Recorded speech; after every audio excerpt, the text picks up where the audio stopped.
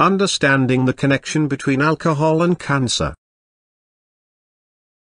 What is alcoholism? Alcoholism is a disease that affects the part of the brain that controls your feelings, the way you make decisions, and the way you act. People with alcoholism cannot control how much they drink. What causes alcoholism? Nobody knows what causes alcoholism. People with parents who have alcoholism have a greater chance of getting the disease. Alcoholism may be related to the things we learn when we are growing up. Alcoholism is not caused by a lack of willpower or moral values. How can I tell if I have alcoholism? It is not easy to tell if you have alcoholism. You might drink socially at first, but over time the drinking can get out of control. Your family, friends, or doctor might notice it before you do. You might drink to help yourself go to sleep or deal with stress and anxiety. Over time, you need to drink more to feel the same way. As the drinking gets worse, you may have some of the following: stomach ulcers, liver disease,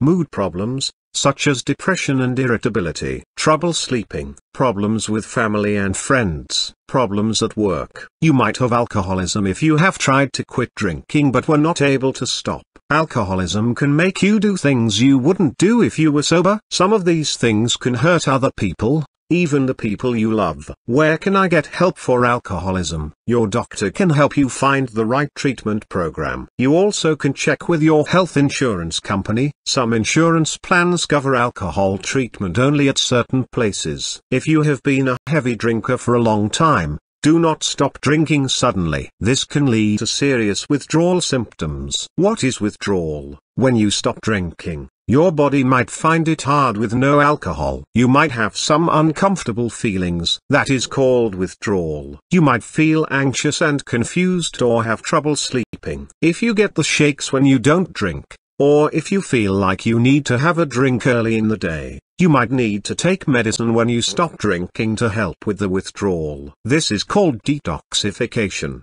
or detox for short. How can my doctor tell if I need detoxification? Your doctor will ask you questions to see if you need to take medicine to stop drinking. It is important to be honest with your doctor about how much you drink and the kinds of drugs you take.